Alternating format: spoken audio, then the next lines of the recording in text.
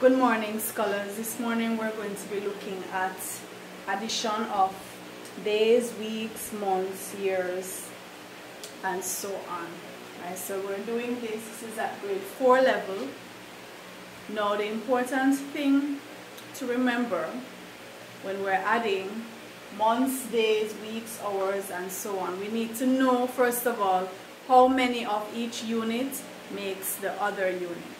So for example, there are 7 days in 1 week, 24 hours in 1 day, 12 months in 1 year, 4 weeks in 1 month, and so on. Right? So let's say that again. 7 days make 1 week, 24 hours make 1 day, 12 months make 1 year, 4 weeks make 1 month.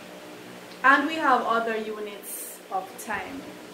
So but once you follow the steps that I'm going to show you, for these you can use it to work any combination, any division of time. So we need to remember when we're adding, for example, the days and hours, since there are 24 hours in 1 day, if we get 24 or more under the hours, we can't put it down. We have to see how many groups of 24 we can get out of that and transfer it to the days. So if we get 24 hours, that's 1 full day. We're going to put 0 hours left and transfer that as 1 full day. Right? So that's the important thing. That's the crucial point when we're adding hours and days. So let's add and see. 5 and 2, 7, 1 and 1, 2. So we have 27 hours. But we know that we're not supposed to have more than 23, because once it gets to 24, we can transfer that as 1 day. So what we're going to do, we're just going to take out the 24. We have 3 hours remain, and this 24 hours, we're going to carry it over here as 1 full day. Get that? So we can't leave the 27 hours. We have to take out a group of 24 hours, put it over in the days, because that's 1 full day. 24 hours make 1 day. And we are left with 3 hours. So now we add the days, 9 and 1, 10, and 2, 12. So our final answer is really 12 days and 3 hours. Right? 12 days, 3 hours. Okay. So again, we're adding and we get 21. Can we let that remain there? Yes, because it's less than 24. Once it's less than 24, it can stay over the hours. 6 plus 6 is 12. So that's 12 days and 21 hours. We're perfectly fine leaving the 21 under the hours. Okay, so let's add again over here. 3 plus 6, 9. 2 plus 1, 3. We can't leave 39 hours there, because we can take out a group of 24 from that. So let's see what is left back. If we remove this batch of 24, we're left with 15 hours. That's fine. 15 hours, that's fine. So this group of 24 hours, we're going to carry it over here to the days. Remember, 24 hours make 1 full day. So we're going to transfer it over here to the days. 5 and 1 give 6. Right? So that's 6 days and 15 hours. Are you getting the knack of it? Are you getting the gist of it? So once we have less than 24, we can leave it in the hours. If we have 24 or more hours, we have to change it over to days. Remember, there are 24 hours in 1 day. Now we go to the weeks and days. So remember now, there are 7 days in 1 week. So that means we can't have more than 6 over in the days, because once you get 7, you're going to have to transfer that over as 1 week. It's the same principle, just that with the days and with the hours and days, it was 24 we're focusing on. Now with the weeks and days, we're focusing on 7, because 7 days make 1 week. So when we add 4 days and 2 days, we get 6. And that's perfectly fine. We can leave the 6 days and 8 weeks. So that's 8 weeks, 6 days. Okay? When we add 3 and 6, we get 9. We have a problem here because we're not supposed to have more than 6 days. Once it's 7 or more, we have to transfer that to weeks. So we have to take 7 out of the 9, and we're left with 2 days. This 7, we're going to bring it over here as 1 week. Okay? 7 days make 1 week. And now we can add the weeks. So 1 plus 5 is 6, plus 2, that's 8. And we bring down the 1. So that's 18 weeks and 2 days. Now you may be saying, but how comes we're adding and we have subtraction going on here? The subtraction just means we are removing that group, whether it's the 24 hours or the group of 7 days. We're putting it aside, transferring it to the weeks or to the days as appropriate. Right? Now let's add 6 plus 5 is 11. We know we can't leave 11 under days. So we're going to see how many groups of 7 we can take from the 11 and write what's left. So if we take out 7 from 11, we're left with 4 days.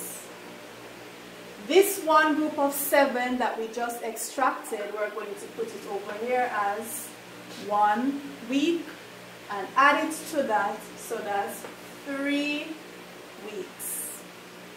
So it's 3 weeks and 4 days. Alright, so now we're adding years and months. So let's recap. How many months are there in 1 year? There are 12 months in 1 year. So what that means is we're not supposed to get more than what? You notice that for all the others, we're not supposed to get more than 1 less than the amount. So 24 hours in a day, we can have up to 23. 7 days in a week, we can have up to 6. So how many months do you think we can have up to under the months? Since there are 12 months in 1 year, we can have up to 11 months. Once we get to 12, we're going to have to transfer that as 1 year. So when we add the 9 and the 4, we get 13. Is that okay? Can we leave the 13 there? No, we can't. We can't leave the 13. We have to say, how many groups of 12 can we take from the 13? So let's subtract 12. When we take 12 from 13, we're just left with 1 month. So we can take 1 group of 12, and we're going to put that 1 group of 12 over with the years. Because 1 group of 12, that's 1 year. 12 months make 1 year. So we're left with 1 month, and we took this 12 and we're bringing it over here as 1 year, and now we can add the years. So 1 plus 3, that's 4, plus 1, 5, and 1. So that's 15 years and 1 month. 15 years, 1 month. Okay, so let's add months and years. 11 plus 0 gives us the same 11. Any number added to 0 will give you the same number. Okay. So, can we leave this 11 here? Right, because we can have up to 11 under the months. It's not yet 12, so we don't need to change that to years and carry it over. We can leave the 11 there, so that's fine. And then 4 plus 5 would give 9. So that's 9 years and 11 months. Alright, now 9 plus 8, that's 17. We know that's a no-no. We can't leave 17 months. Can't leave 17 under months. We must take out a group of 12. And we're left with 5. This group of 12, we're going to transfer it as 1 year. Now remember, we still follow our place value system here. So we don't carry it here, we bring it to this place. 1 plus 0 is 1, and that's 1. So that's 11 years and 5 months. Right? So you can apply this to hours and minutes, minutes and seconds, decades and years, right? It does not really matter. Whichever unit you're converting to, just find out how many of the smaller units are needed to make the bigger unit. And bear in mind, you can only have one less, up to one less than that amount, right? So any kind of transfer you're doing, just remember, one less is acceptable up to that number. Once you have the full amount, you're going to have to transfer it over. So if we're working with days and hours, we know that there are 24 hours in a day, so we can have up to 23 under the hours.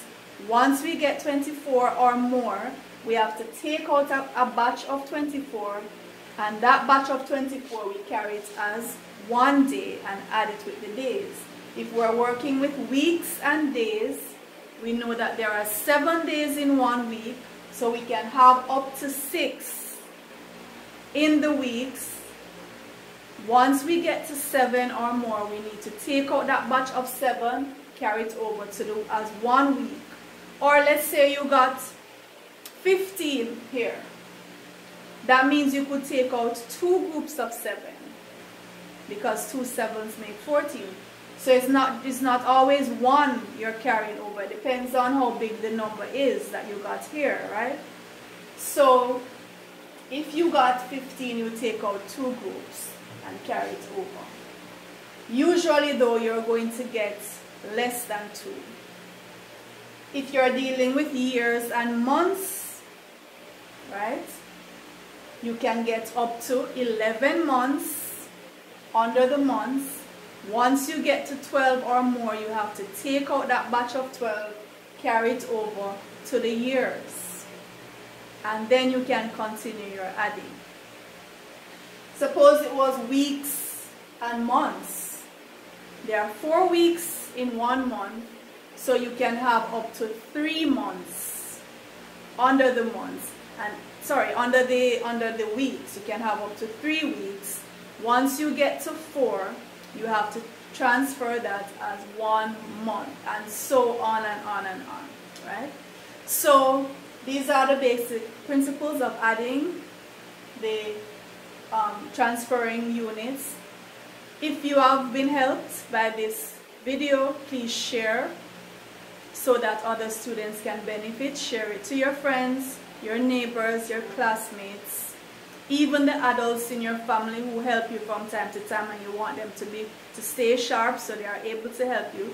Share it to them as well. Please comment to say thank you, miss, if you have been helped. And if you have any topics that you'd like me to talk about, please let me know, and I'll certainly do a video on that topic for you. If you have not yet subscribed to the channel, please do so now. My scholars, I'll see you in the next video.